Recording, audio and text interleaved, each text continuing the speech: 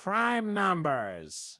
The mystifying, magnificent mysteries of mathematics. Prepare yourself for the grand explanation by the one and only Dr. Doofenshmirtz. Prime numbers are whole numbers greater than 1, and here's the kicker. They can only be divided evenly by exactly 2 numbers, 1 in themselves. Not 3, not 4, just 2, capis? For example, 2 is prime, 3 is prime, 5, 7, 11, all the way onward into infinity like an endless parade of noble loners. Now don't confuse them with composite numbers. Those poor things can be divided by more than 2 numbers. Like 4, which can be divided by 1, 2, and 4. So 4 is like that annoying party guest who just won't stand alone. It needs company. But prime numbers? They've got independence, baby! Back in my tragic childhood... Wait, no, this is about math, not my mother's overcooked meatballs.